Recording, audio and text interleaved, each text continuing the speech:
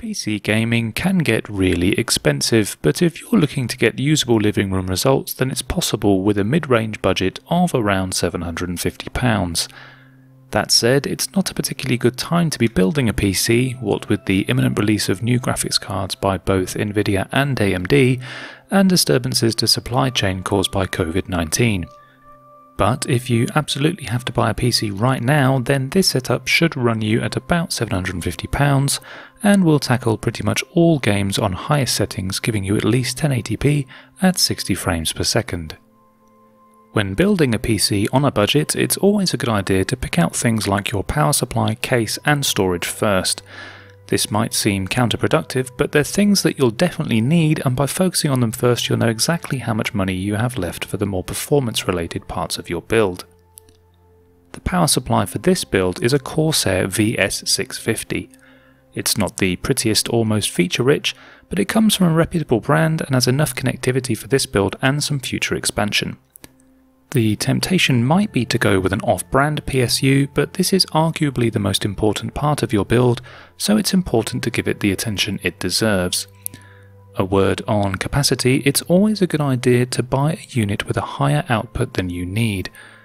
Not only does this give you the capacity to grow and upgrade your system, but it also ensures it'll operate in the efficiency sweet spot of 25 to 75% load. Next up is the case, and I've gone with the Corsair Carbide series Spec 01. This is a decidedly budget case, but it has some really attractive features like expansion bays for hard disks and optical drives, and great airflow options with space for up to 5 120mm fans. In terms of storage, I've gone with this 256GB NVMe drive from Sabrent. These are great value units, and 256GB will be enough to store Windows and a couple of AAA games where loading times are important.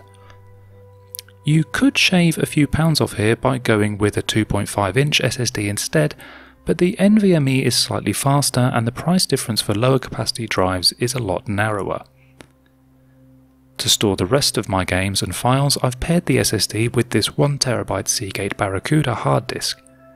By comparison to SSDs, a traditional hard disk is still a really cheap option for storing games without too much of a hit on performance, so it's a good pairing at this price point and releases as much budget as possible for our performance related components. Which brings us to the most important component on a gaming PC build, the GPU. For 60 frames per second at 1080p, it's a toss-up between the AMD 5600 XT and the Nvidia GeForce 1660. The former has slightly better performance in most games, but also would eat up more of our available budget, so I've settled on the GeForce 1660. This unit from Gigabyte has great cooling and a slight overclock, allowing for better performance than some other models. So now we're left with around £330 to spend on the CPU, motherboard and RAM, which puts us firmly in AMD territory, and I chose the Ryzen 5 3600 non-X version for this build. I would have liked to have gone for the X version for the slight boost in single core performance, but unfortunately it was out of stock. Still, this CPU should give us great gaming performance and won't hold back the GPU either. I've paired the 3600 with this Gigabyte B450 based motherboard. I would have preferred to go for a full ATX board, but the only ones available were quite a bit more expensive and would have limited my budget for the rest of my components. I could have also gone with an older chipset, but this B450 unit will allow forward compatibility with AMD's upcoming Zen 3 processors, which seemed like a sensible decision to make for future upgradability. It's certainly an acquired taste, but it'll match the rest of the overall look of the build, and it has some great features including USB 3 and even an RGB header if you're into that sort of thing. With all that done, we've got more or less £100 left to spend on RAM, which gives us enough to swing for 16GB rather than 8. I went with this kit from Corsair. The Vengeance line has a great look and in my experience has been rock solid. These chips are nothing special, they're rated to 3200MHz, which is the maximum speed this CPU will support natively, which should help things run a bit smoothly, particularly given how Ryzen processors love fast RAM. And that's all of our components, nothing left to do but put them all together and see how it works. Time for a montage.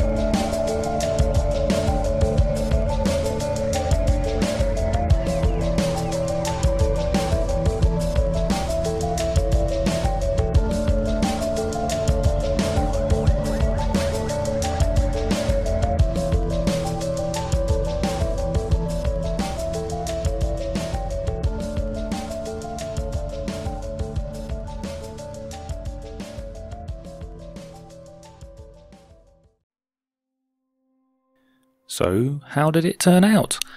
Well, I've actually been pretty impressed with this build. It definitely looks the part from afar, with it only becoming apparent how cheap the case is when you get close up. The case itself is definitely not the easiest to work with by a long way. There's very little cable management, which leads to having to route things in a less than ideal manner, and the whole thing just looks very messy. If I were doing this build again, I would definitely seek out the non-windowed version so the chaos inside is at least hidden from view. That said, it does manage to fit all the components inside with plenty of space for additional storage and more cooling fans down the line. Speaking of fans, the provided unit is certainly an acquired taste, and I would recommend you swap it out if you can. I've actually installed a couple of cryo rig fans I had laying around, which have the advantage of being 4-pin PWM fans, meaning they run much slower and only spin up when things start to get a bit toasty inside the case. In terms of gaming performance, the goal here was to hit 60 frames per second at 1080p on most games, so let's see how we did. As you can see, we managed to tick all the boxes on high or ultra settings on all the games that I tested. So if you're looking to get decent results at 1080p, I've more or less proved that a build in this price range will suit you for now and for the next few years. In fact, for less demanding and older titles, I was able to get completely playable results at 4K without making any compromises on settings. Awesome. So there we have it guys, a PC build capable of 1080p 60 frames per second on all current AAA titles for under £750. I hope you've enjoyed watching this video. I've certainly enjoyed building this PC and will be using this as my living room rig from now on. And that's it for another video. If you've liked this content, please consider subscribing via the button on screen, and please check out my other videos for more of this type of content.